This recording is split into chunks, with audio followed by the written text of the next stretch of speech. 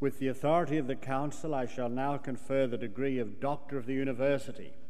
I call upon the Vice-Chancellor to make this presentation.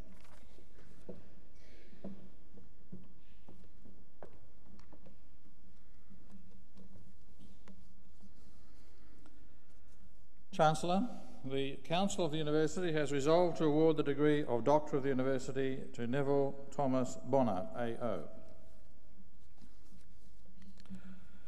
Neville Thomas Bonner was born on Euchera Island in the Tweed Heads district in 1922.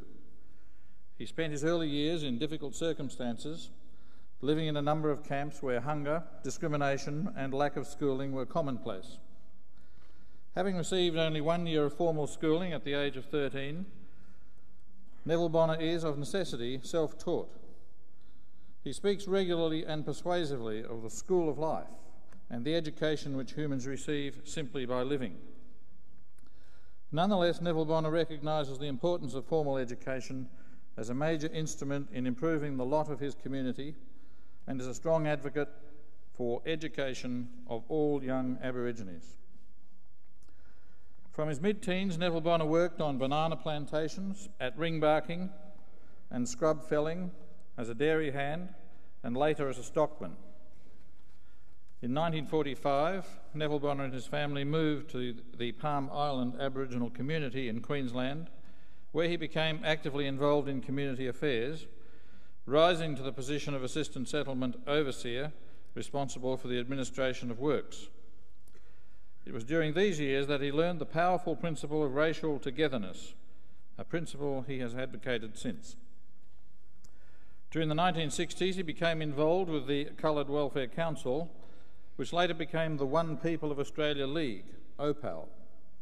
He was elected to the Board of Directors of OPAL in 1965. During his years as Senator, Neville Bonner continued his involvement with OPAL, serving as State President from 1970 to 1976. In 1979, he was honoured with life membership of OPAL, and he is now President of the League. With the encouragement of his family, Neville Bonner became seriously interested in politics. He joined the Liberal Party in 1967 and became the first Australian Aborigine in federal parliament when he was elected to the Senate in 1971. There he was able to give effect to his strong commitment to helping the underprivileged, particularly in the areas of education and local government.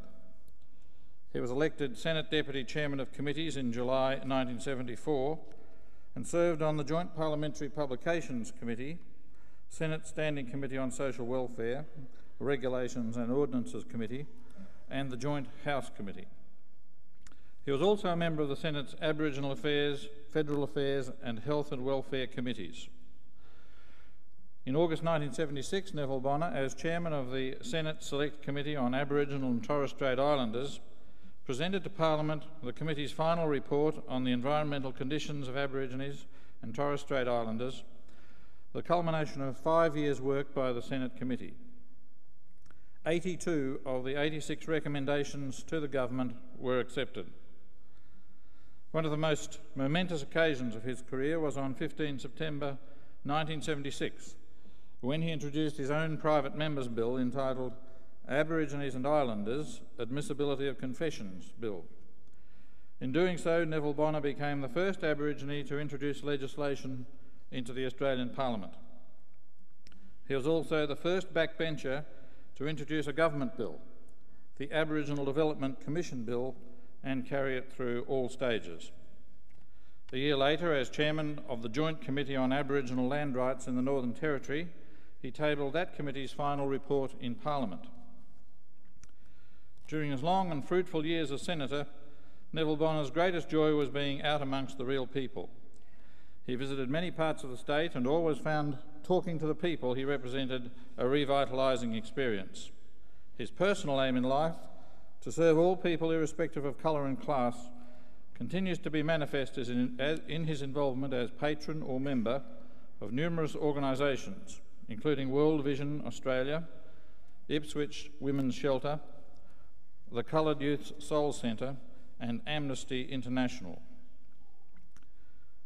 After the conclusion of his term as Senator in 1983, he became a Director of the Board of the Australian Broadcasting Corporation, and remained in that role until 1992.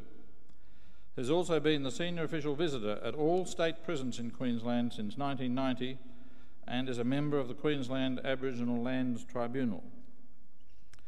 He has been involved in a number of educational institutions nationwide, lecturing in an honorary capacity. In 1992, the Griffith University Council decided that a person of Aboriginal or Torres Strait Islander descent should occupy one of the two positions on the Council for co-opted members. Neville Bonner was approached and the university was honoured by his acceptance of the position. Subsequently, and in the same year, the Council appointed him as chairperson of its Aboriginal and Torres Strait Islander Advisory Committee. Under his guidance, the committee has raised the profile of university-wide activities designed to represent the interests of Aboriginal and Torres Strait Islander staff and students, and to raise general university and community awareness of the needs of this group. Among Neville Bonner's many enduring contributions are his publications, such as Black Power in Australia, as well as Equal World, Equal Share, and For the Love of Children, the last two written for World Vision. Neville Bonner's outstanding achievements have been acknowledged by being chosen as Australian of the Year in 1979 and the award of Officer of the Order of Australia in 1984. The Aboriginal community paid him a particular tribute by naming a $4 million building in Canberra, Neville Bonner House. This is currently used by the Aboriginal Development Commission, the Department of Aboriginal Affairs and Aboriginal Hostels. It is especially fitting that the Council of Griffith University should honour Neville Bonner in recognition of his distinguished contributions to the community over a very long period of time. Mr Chancellor, it is with great pleasure that I present to you Neville Thomas Bonner, Officer of the Order of Australia, for admission to the degree of Doctor of the University.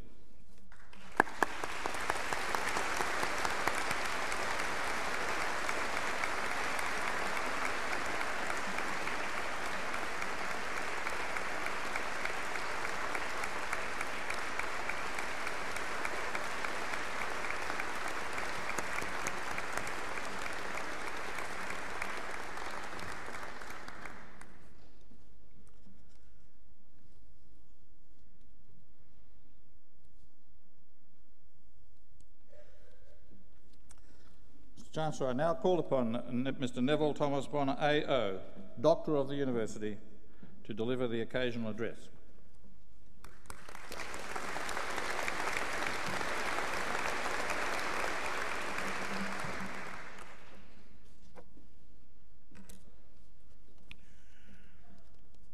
Chancellor, Vice-Chancellor, academic staff,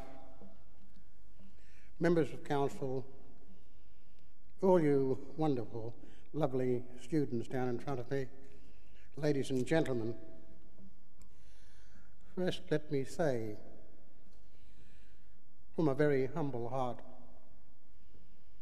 thank you, Chancellor, Vice-Chancellor and the council for the honour that you have bestowed on me this evening. I pray God will give me the courage and the strength to live up to the honour that you have paid me. This evening, I will be speaking from a paper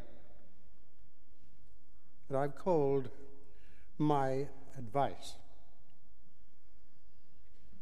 At the outset, I shall address myself to Aboriginal youth. But being a firm believer in the togetherness of all Australians, my attention will turn and be directed to non-Aboriginal youth. My maternal Aboriginal grandfather was Junjun, anglicised name Roger Bell, the last initiated member of the Jagera tribe in whose country I now reside. He, my Aboriginal grandmother, my mother, and my Aboriginal father became fringe dwellers. They were dispossessed of their heritage, land, and consequently became members of what I term the Legion of the Lost. I was born in a blacks camp in New South Wales. That I survived is a minor miracle, for hunger, cold, deprivation, ill health, drunkenness was the norm in those surroundings.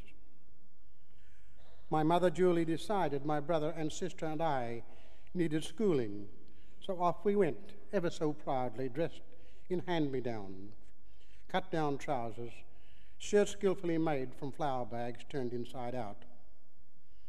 The event was calamitous. Since the parents of the white kids were warned of our presence, and hey presto, after much surreptitious scurrying, the school was left with only little black Bonners in attendance. I tried again years later at Beaudesert State School, and I successfully completed 1 year of formal education, rising to grade 4. The years before and after my formal education attempt were filled with income-earning activities. They included gathering grass seed for sale, working as a banana plantation labourer, dairy hand, scrub feller, stick picker, ring barker, fence builder, stockman, rodeo rider, head stockman, drover, cane cutter. These work experiences were punctuated by times of jumping the rattler, illegally jumping on and travelling on the rail trains. Dossing down for the night in all types of comfortable and not so comfortable places, intermittent sojourns into Aboriginal communities for a big feed and loving care from relations to you. At last I married and moved with my family, my Aboriginal wife, to her birthplace, Palm Island, 75 kilometres off the coast of Townsville, Queensland. I became works overseer of 250 men, remaining there for 15 years.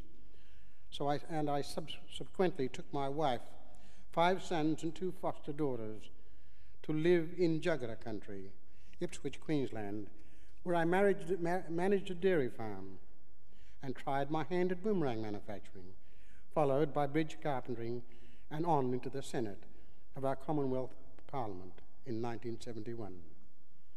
I was then aged 49. I possessed no birth certificate. In fact, I didn't even know if my birth had been registered. And in my wallet, I had only $5. Most humbly, I say, the rest of my life is Australian history. So, what has all this got to do with you, my Aborigine sons and daughters?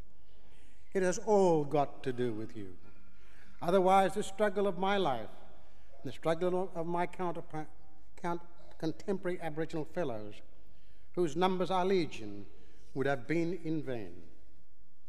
I charge you to be forever aware and proud of your Aboriginal and Torres Strait Islander culture, whatever your chosen skill may be it ringer, fitter, boilermaker, typist, chemist, mother, father, lawyer, driller, dressmaker, teacher, nurse, nursing aide, politician, sportsman or woman, cane cutter, engine driver, and so on. Into all facets of Australian community living, I expect you to direct yourselves, and at the same time, I expect you to become part of any decision-making instrumentalities. For far too long indeed, have we been decided for. Step into your chosen role with dignity and determination, for you represent the most unique culture on earth. Get off your bunties, backside, and get moving now. Of course, my sons and daughters, no one knows more than I that it takes courage, coming as we do from a background of communal living, communal tribal living, that is, and more recently, a community of extended family living. It is apt to be lonely in certain roles, particularly for those up front. There will be no acclaim, Yet I promise that each brave step forward you take makes it much easier for the next Aborigine who comes along. And I pray you will hold on to that in your moments of despair. What do I impart on you, precious youth of our race, our golden future, concerning the psychological scars we all bear? We all bear these as a result of our almost total dispossession of our home countries and the accompanying disruption of our 50,000 years of ordered living. Oh yes, we are all scarred. I acknowledge my scarring and came to terms with it as much as possible. It was not easy, but the alternative is bitterness. Bitterness which ultimately destroys both body and soul.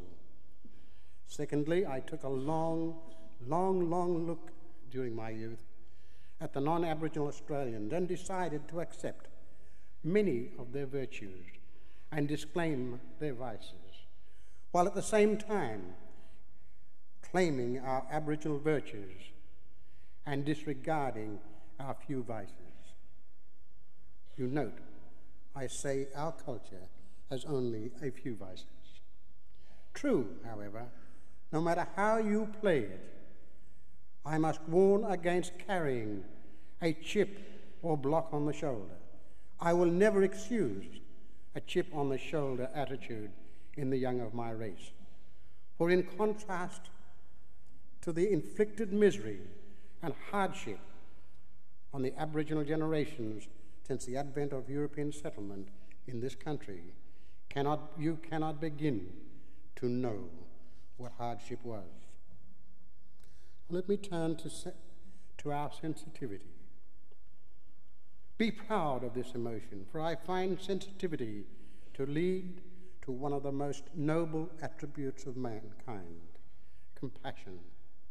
My advice to you, the young of my race, is to forever display compassion towards all fellow Australians, regardless of their ethnic background, age, and skills. Surely we who have been conquered are able to emerge from our dark, dismal depths with loving, caring, and compassionate hearts, giving to others the very qualities we expected from our conquerors. This is truly, I believe, the way we are, for we are descendant from a loving, sharing, caring, compassionate culture. I charge you here now to show compassion at all times, Aborigine to Aborigine, for if there is one paramount obstacle to the onward march of today's Aborigines, it is the public or private knocking of one Aborigine by other Aborigines. Earlier I spoke of the courage it takes for the lone Aborigine to step out from the Murray mob, the Murray Roll. I feel so strongly about compassion, my young hopes for the future, that if any one of you lacks compassion, then I don't want to know you. The natural progression from sensitivity to compassion leads to loyalty, and I am forced to ask myself, what has happened to loyalty in this Australia of ours? Answer me if you are able. Here, where is the loyalty and mateship I knew in ring-barking camps, cattle stations, and wild roving? Why the demise of loyalty in partnership, woman or man, loyalty in family or kinship groups? I challenge you to go find it, this lost ingredient, so vital for the cementing together of human beings into an indestructible unit. You may weave through your tapestry the tapestry of your life strong cords of sincerity. I suppose what I'm saying is fair dinkum Aussie to fair dinkum Aussie. And believe me, there are no more fair dinkum Aussies than Aborigines and Torres Strait Islanders. I would have to advise at all times be genuine. From the story of my life, you would observe that I have been around. I've been almost drowned in insincerity, compelling me to rank good old time-tested sincerity very, very high on my advice. May, I say may, it rank high also on your list. Now you have heard other old Aborigines begin a tale, when I was a lad. Well, mine goes like this. Once when I was a youngster, a skinny, coal black youngster, living in a humpy on the outskirts of Lismore, New South Wales, a shopkeeper gave my grandmother a packet of porridge, peppered with weevils. Wow, we thought, we are going to eat breakfast like the white fellas. As the adults set about soaking the porridge to enable the weevils to float and to be tipped away, I remembered white people had milk and sugar on their porridge every morning. Gee, every morning. Now, we'd got syrup or treacle. That did in place of sugar. And I thought I'd just nip up the road and ask the farmer living reasonably near for some milk. I greeted the stern-faced farmer with the astonishing announcement, "We're having porridge. Could I have some separated milk?" Oops. I literally hit the ground as he screamed he'd need his milk for his pigs and not for some little black bee. I tell you this story, my sons and daughters, to illustrate not discrimination or cruelty, but how I came to my goals.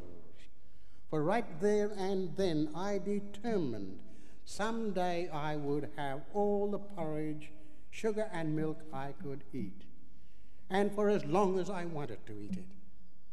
Oh yes, I achieved this special goal and more. I firmly believe that Northern Rivers farmer planted my little black feet steadfastly on the rocky road leading to Australia's Senate. I travelled on, ready to accept each and every discomfort, savagery and racial hatred felt by refugee Aborigines in that era, and turn it into yet another determined goal. If I achieved goal after goal, so perhaps can you in this easier and more enlightened era for Aborigines and Torres Strait Islanders. My ambition for my people and myself was planted by that farmer, watered by the 1 year of formal education, but nurtured by the skills I acquired along the hard road. You, my young Murrays, I recommend that you take advantage of the various types of education being offered to Aborigines today. There is an old bush saying, it is an old dog for the hard road, leave the pups down on the flats.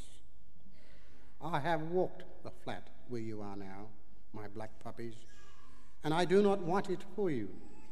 You will gain your goals of the high road through education, because the number of Aboriginal students undertaking secondary education has increased from 19,000 in 1981 throughout Australia to 35,000 in 1993. My advice is that you swell those numbers.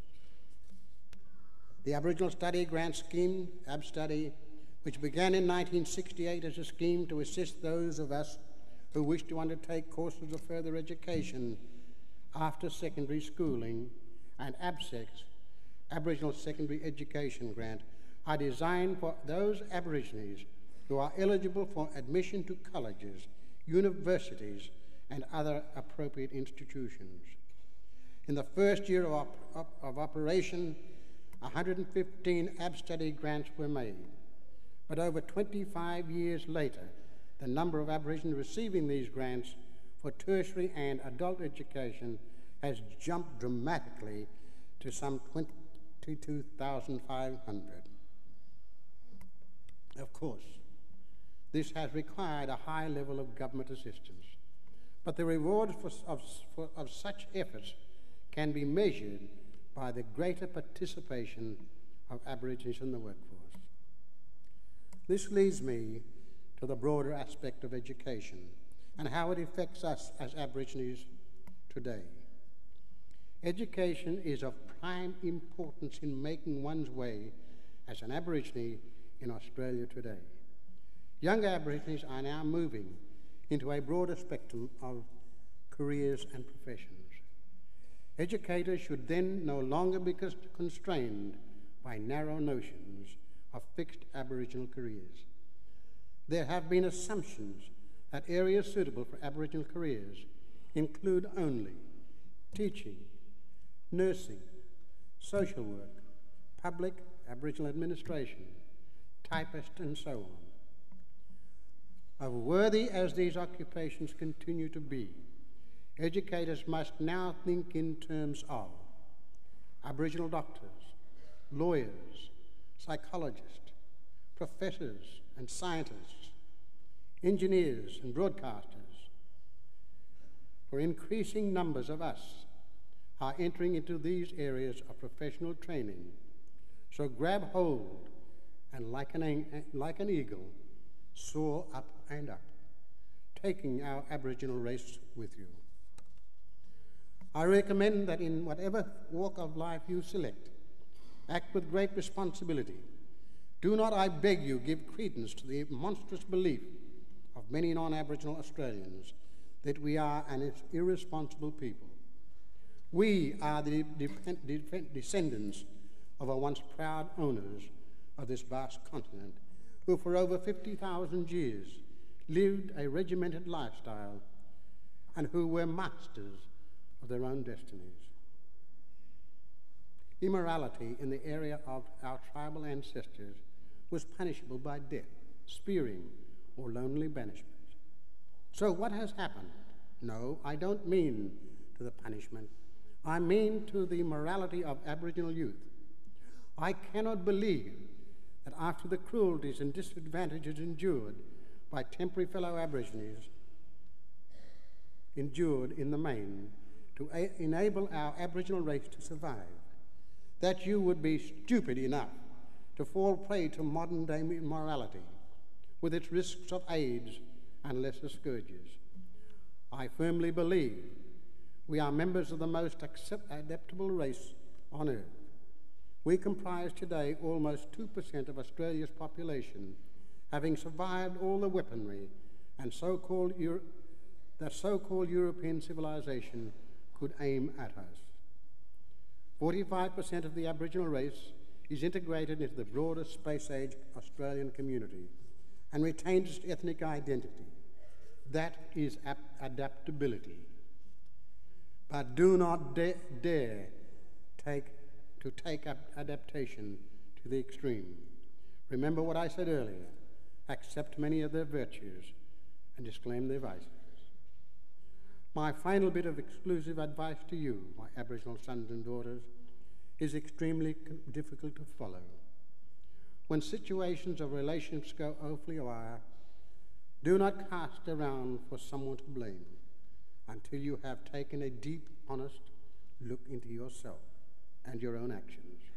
It is astounding how 96% of the time our biggest enemy is ourselves.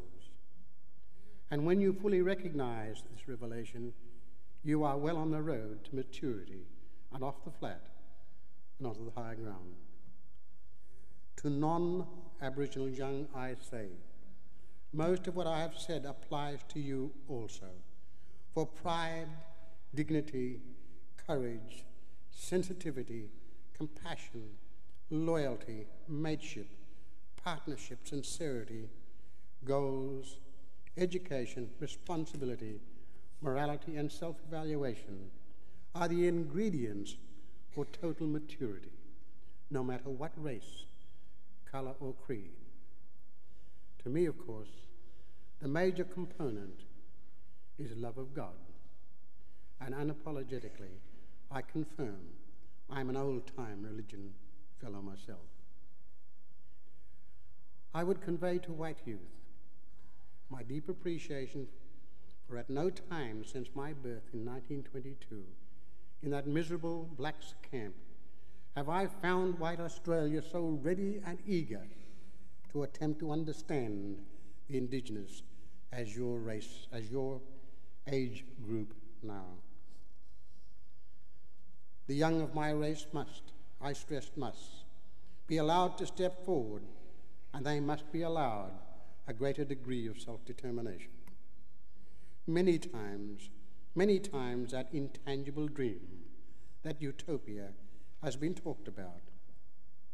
The very edge of young black and young white contact in this country is the area in which this ideal state will eventually develop.